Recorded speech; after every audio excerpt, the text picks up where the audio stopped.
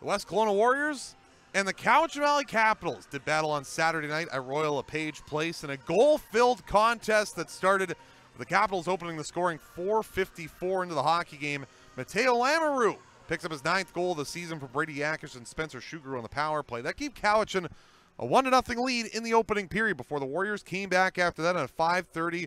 Jackson Kyrkostas, the first of his 2 goals in the hockey game, takes a feed in the right faceoff circle on a shot that hits the right shoulder of Ethan Morrow, the Cowichan goaltender, and goes back behind him. 15th goal of the year for Kyrkostas from Viggo Nordstrom and Johannes Løkkeberg at 5:30. That tied the game 1-1 before a 9:03 Nordstrom found the back of the net himself. Nice play up top. Trey Osmus from the blue line to the front of the net and tipped back into the front of the goal by Nordstrom. 4th of the year from Osmus and Løkkeberg at 9:03, and that gave West Kelowna a 2-1 lead heading into period number 2. At 13:04, it was Capitals that came back and tied the game. Matthew Swanson, his 11th goal of the season at 13:04. A power play goal for Cowichan again on a feed from Dryden Kiramoto. Frederick Deschaines drew the secondary assist and tied the game at 2. The Warriors came back and got themselves back in the lead again. A tic-tac-toe passing play on a 5-minute major power play. Trent Wilson, his 10th goal of the season from Johannes Løkkeberg and Viggo Nordstrom. Quickly on the power play going to work at 18:42. And that goal on the man advantage gave the Warriors a 3-2 lead going into the third, where there was 5 goals, 3 of them from Cowichan.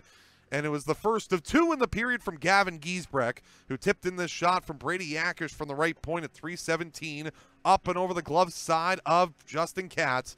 Luke Lavery drawing the secondary assist. That tied the game 3-3 before the Warriors gave the puck up and Giesbrecht took advantage. 2nd of the period, 6th of the year at 5:39 on a shot over the glove of Katz. Made it a 4-3 Cowichan lead, but the Warriors came back later in the period and at 13:48.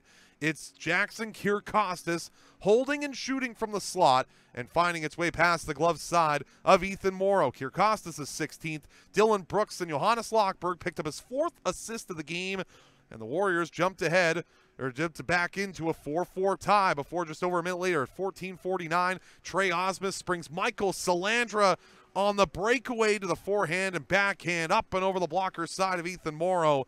13th goal of the season for Salandra, who was able to beat Morrow on the marker from Trey Osmus.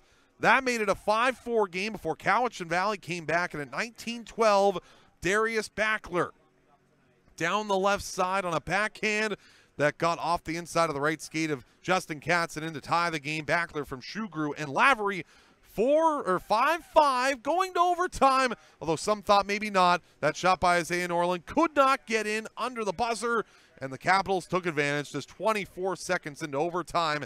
Matthew Swanson's 12th of the year from Brady Yakish and Brock Cummings, and it's Cowichan Valley that comes away with a goal in the final minute and a goal in overtime. They win at 6-5 over West Kelowna.